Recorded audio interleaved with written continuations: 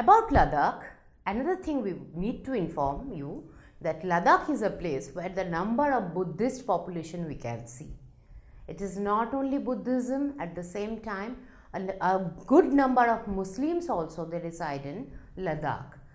Do you know the similarity between their religion is different, right? They have their own different religions, but one similarity they have.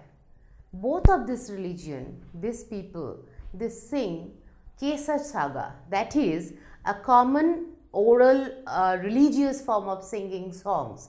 Both of these communities, they are following the same thing. That is the similarity, I can say that is the unification of Ladakh between all this diversity, religious diversity. Let us come to Kerala now.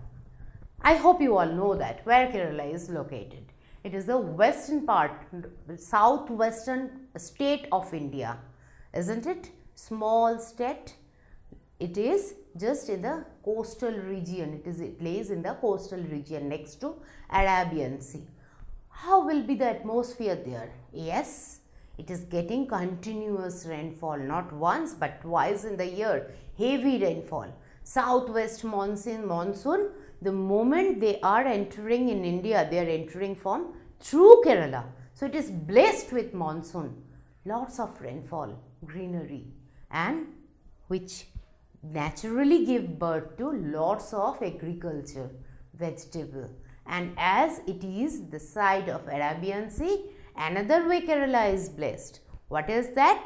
Kerala is blessed with a number of marine goods. That means fish or sea related products also. So these people in Kerala, they have a very improved lifestyle, we can say, in compared to Ladakh, where Ladakh is deprived of getting so many facilities in life.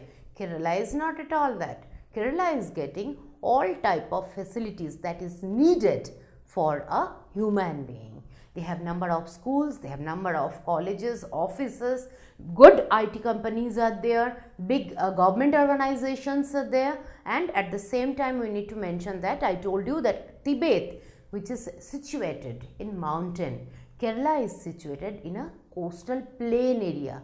So it is very easy for Kerala to transport from one place to another. It is not only the roadways, but at the same time even the river water also, backwater rivers, that also help Kerala a lot for their transport. Even we can forget about the houseboats in Kerala. So beautiful they are, they can even fetch business to Kerala. Ladakh, their livelihood was very limited. I can tell you just only the trading of wools which they are getting from their ships, they are using that. Here I cannot mention like that. Yes, a number of people, those who are related with agriculture are there, but at the same time the another part of the society, they are educated and they are earning their livelihood from the service sector. So now you can compare these two places. Kerala is famous for another one thing, I must say that. You know why first time people from Europe, they started coming to India? It was spice from Kerala. Portuguese people, those who came to India, can you name him? Yes, he is Vasco da Gama, who came to India and he was a spice trader. Kerala is famous for its spice item. At the same time, we even have seen that Ibn Battuta, when he came to India, he wrote about Keralian Muslims, their lifestyle, their practice, and he wrote that they live a very rich and hygiene lifestyle.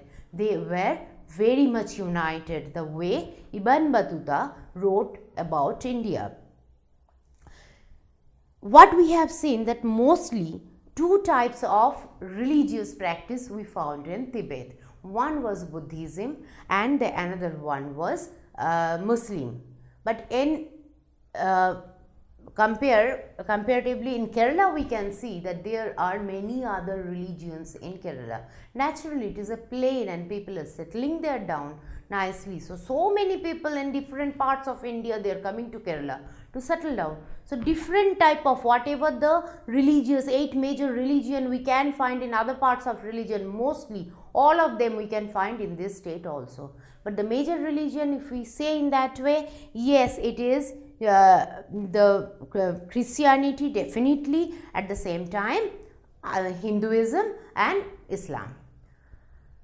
Coming to Christianity, we can say that Saint Thomas, nearly 2000 years ago, he was the first person who came to Kerala, and he is actually, it is said that he is the one who brought Christianity to India, who started spreading Christianity to India.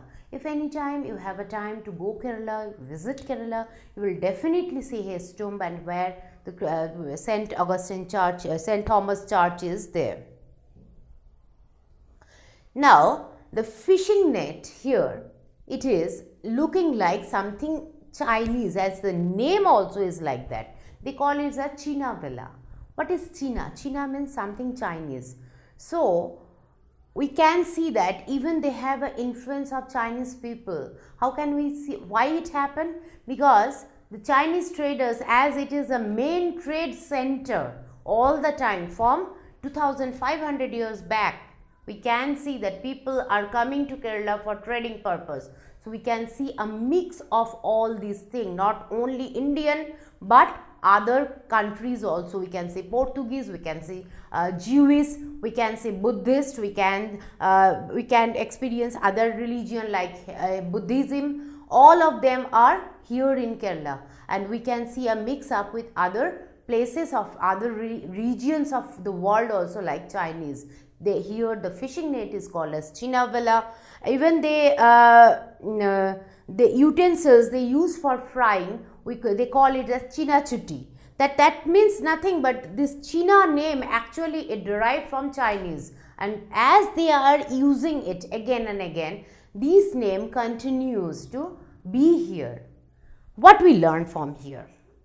We learned that these two places have many things in different, complete different two places. One is very cold, one is comparatively hot and humid. One place we can see that there is no agriculture, another place we know that it is famous for his spices and all, which is a product from agriculture itself. Their food habit is also different. Ladakh is mostly depend on boiled food and non-vegetarian items, whereas in Kerala we can see people are more fond of eating rice and fish item, as fish is mostly available from the marine region. Kerala has a very fertile land, opposite way Ladakh is a desert. So many type of differences we can find in those places. Ladakh is mostly concentrated in mainly two religions, one is Buddhist, one is Islam. But Kerala we can find near all 8 major religious practice which we can find in India, all are there in Kerala. Literacy rate is very high in Kerala, and in Ladakh hard to find any school. So diversity in this way, it is spreaded in India. One place to another, wherever you will go, you will find diversity. They are different in their way of living, their food, their culture, their thinking process, everything is different. But in one place, we can see that all of them are united. They are united as an Indian. They are united with their cultural value. They are united with their ethnic beliefs. They are united with their social and political, economic senses. They are united in all these places. Whenever there is something that is needed for their motherland, these all, wherever he is a Tibetan or a Ladakhian, or he is a Keralite, or he is from Tamil Nadu or from Rajasthan, people are together. They are together standing as Indian. I must quote one thing here. It is from Jawaharlal Nehru, who has written it in the book Discovery of India, that it is something deeper in India, that within its fold. It is not only the way people are thinking, it is not only the way people are eating their food, but it is much deeper in the country. in their the country people in their mind, and that is nationality. And here the entire India is united. It was Pandit Nehru, our Chacha Nehru, who coined this term unity in diversity. India is diversified with everything and many things, but even then it is united as a nation, as a country.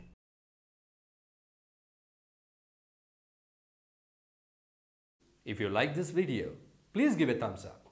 Please subscribe to our channel to get more videos on CBSE syllabus.